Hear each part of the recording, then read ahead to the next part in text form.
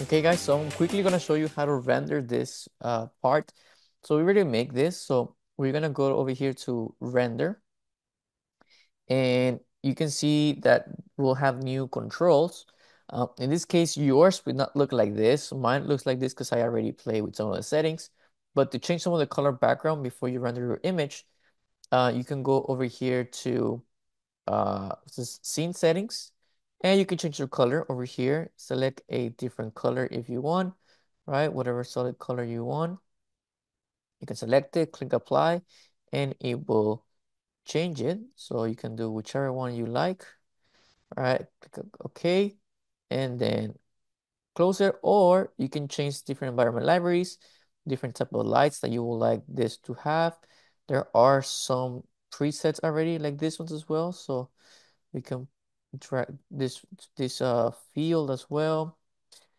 Download it. Sometimes you can download it. I guess I can't right now because of my connection, but you can do some of those, right? Or draw solid color like an environment, right? This is probably how it looks like for you before.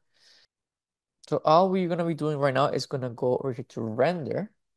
You're gonna click on render, and it usually depends on your computer, right? Because this depends on your internal the settings of your computer, how fast it is, how much processing can do for images.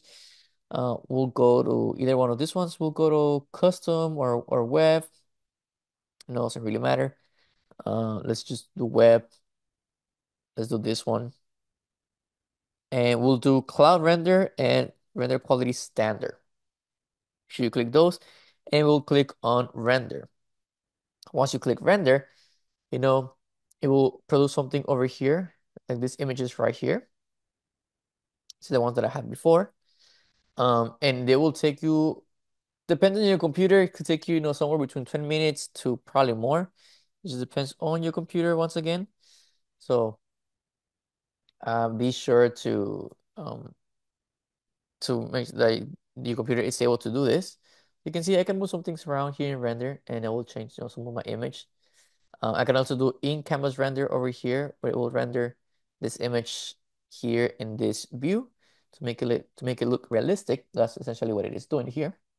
But the render that will be running, once it runs, it will produce this once in the bottom, right? Which then you can export. So I click one of those.